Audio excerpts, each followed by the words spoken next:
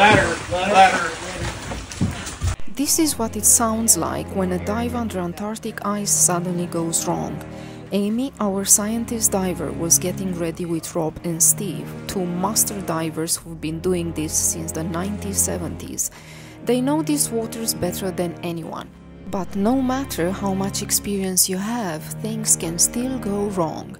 Just seconds into the dive, Amy felt freezing water rushing into her suit. At minus 1.8 degrees Celsius, that's an instant emergency. You surface immediately. If just a little water gets in, your body can warm it up during the dive, but a full flood?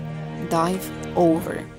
Luckily, this ended with nothing worse than soaked clothes and a very cold scientist. But it's a reminder, diving under Antarctic ice is never routine. The risks are real, and the ocean always decides.